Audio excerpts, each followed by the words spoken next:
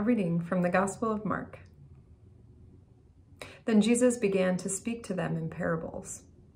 A man planted a vineyard, put a fence around it, dug a pit for the winepress, and built a watchtower. Then he leased it to the tenants and went to another country. When the season came, he sent a slave to the tenants to collect from them his share of the produce of the vineyard. But they seized him and beat him and sent him away empty-handed. And again he sent another slave to them. This one they beat over the head and insulted. He then sent another, and that one they killed.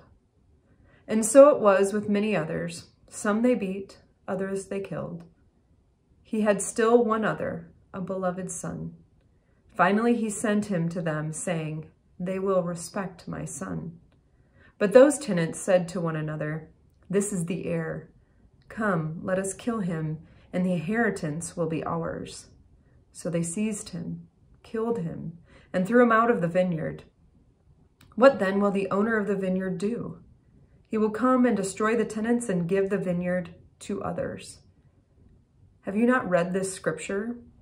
The stone that the builders rejected has become the cornerstone.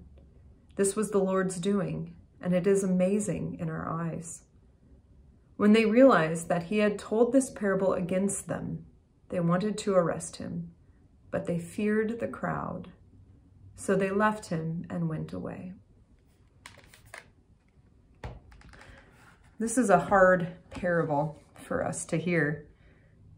It is violent, it's intense, it's tragic, but it is a parable we need to hear, just as the religious authorities of the time that Jesus was speaking to needed to hear it.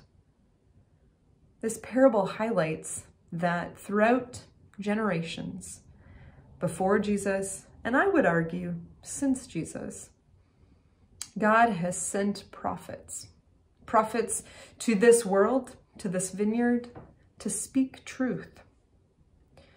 And these prophets have been treated violently. They've been met with angst, with aggression. Some of these prophets are well known. Some of these prophets have holidays named after them. But many of these prophets are silent. What I think is powerful about this passage is that the vineyard remains. No matter what the tenants did to the people that were sent by the owner, the vineyard remained. There was no change in vineyard. There was change in the people, in the tenants. We are the current tenants of this vineyard, of this kingdom of God. Hopefully, we are faithful workers. Hopefully, we are working hard to bear fruit, to return to God what is God's.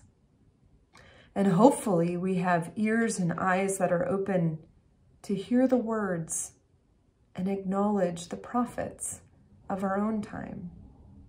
The prophets that God has equipped with a powerful voice to help us understand God's love, God's justice for this world. These prophets can come in any form, shape, age, color, gender.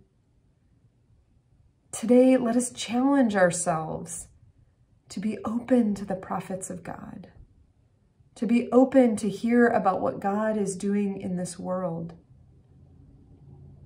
to be good tenants, to be faithful and fruitful tenants that don't approach God's prophets with aggression, with fragility and anger, but with an openness, a willingness, and a sense of love.